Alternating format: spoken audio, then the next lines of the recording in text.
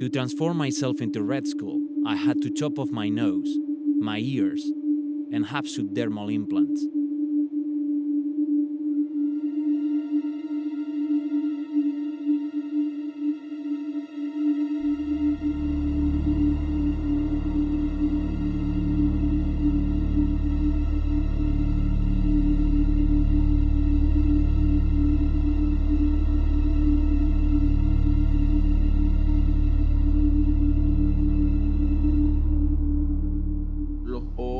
The eyes were the most impactful. The next day, I woke up and went to the bathroom to wash myself.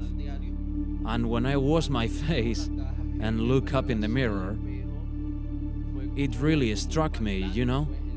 It was like, wow, brutal. After that, we inserted these subdermal implants in my forehead. And from that point on, the project really started to take life. And that's when we decided to do the character of Red Skull.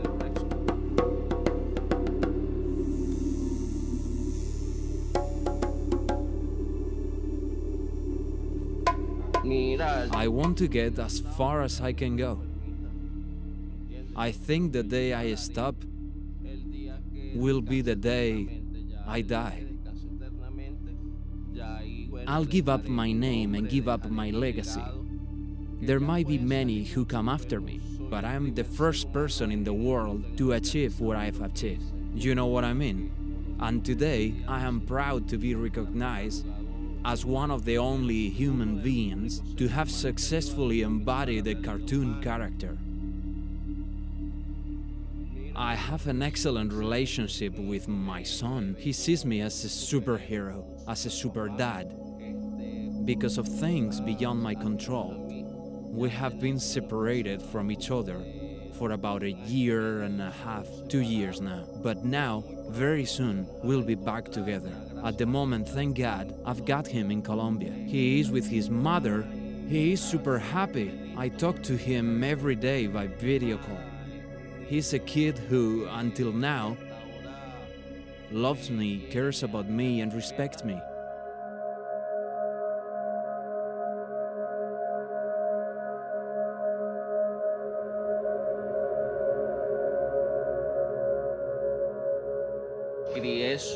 I'm from Maracay, from a very poor neighborhood.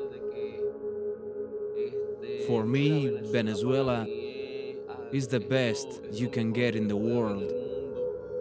Right now, my country is going through a bad time. But at some point, we can get out of this anarchistic dictatorship, and I can go back to my country to contribute to bringing it back to its former glory.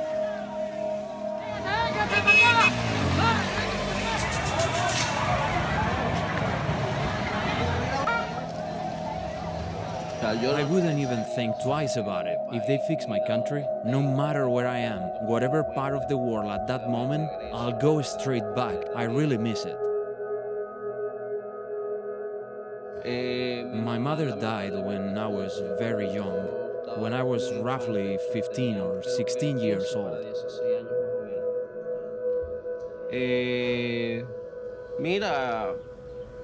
It was an impact, social and visual, for all my family, when they saw me like this for the first time.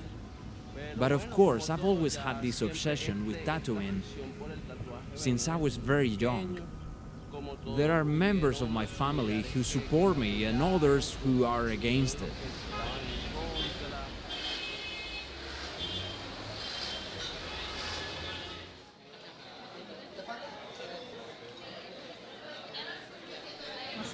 I've known him for a while. This is my business. He has breakfast here, lunch, you know.